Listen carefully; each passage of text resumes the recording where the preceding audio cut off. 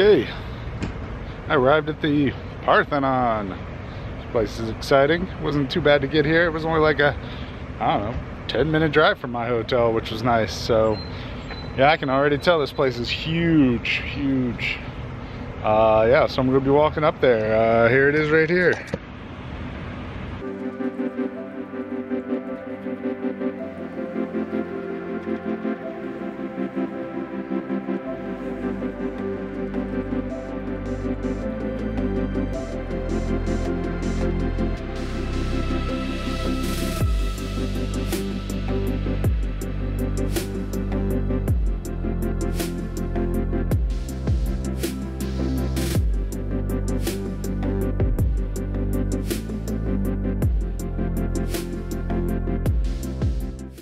Alright, I'm inside here.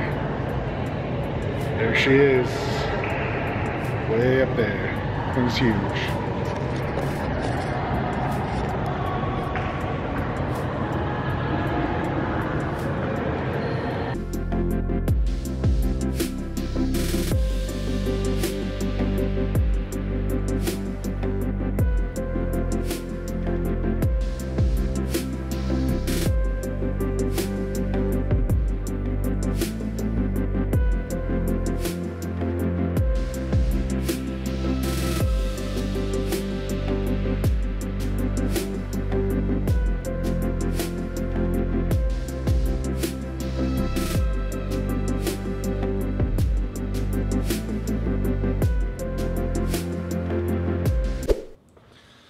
Alright, so just now leaving the Parthenon, which was an amazing experience.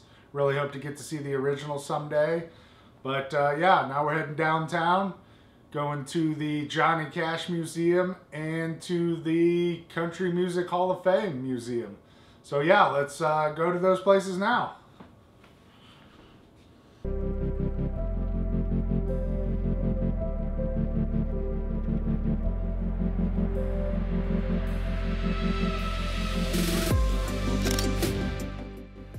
The Johnny Cash Museum was quite interesting. It was extremely crowded with a long line to even enter the museum area. The place, of course, had a no video policy, so here are a few photos I took instead. It was interesting to get a look into the life and times of Johnny Cash. The place was memorabilia heaven, from guitars to clothes to letters and more. This place had it all. One of the more interesting things I had forgotten and was even surprised about was the amount of movies and TV shows he starred in or had a part in.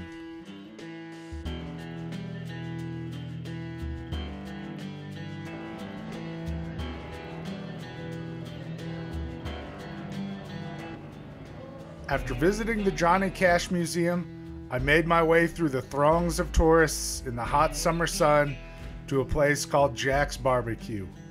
The place was busy and the service was quick. The brisket was tender and juicy and the barbecue sauces had kick.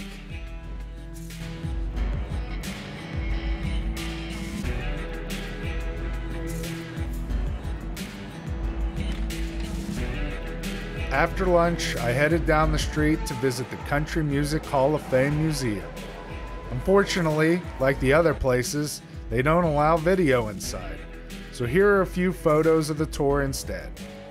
It's one of the world's largest and most active music research centers, and the world's largest repository of country music artifacts. There were plenty of recorded sounds to listen to, early vintage videos to watch, and interactive displays to play with. I learned a lot about the early history of country music, and even got to see the famous solid gold Cadillac that was built for Elvis Presley. At the Country Music Hall of Fame. Just got done with a tour. I'm wandering around. I head across the street. It's the Hall of Fame walk here. right across the street from the Country Music Hall of Fame. We eat over at Hattie B's, which is a hot Nashville chicken, which should be like right around the corner. So hopefully they're not too busy. I was gonna wait and eat there for lunch till lunch tomorrow, but I don't know. I'm hungry, so I'm gonna go get it for dinner instead.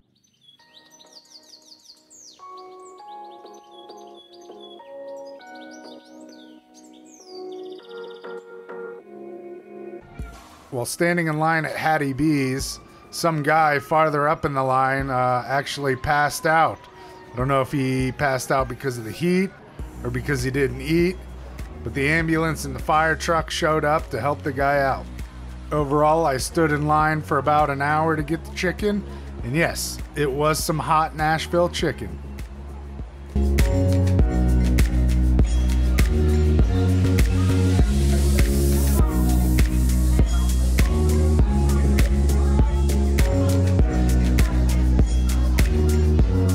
All right, back down at the park. I'm gonna go check out this John Ziegler pedestrian bridge again.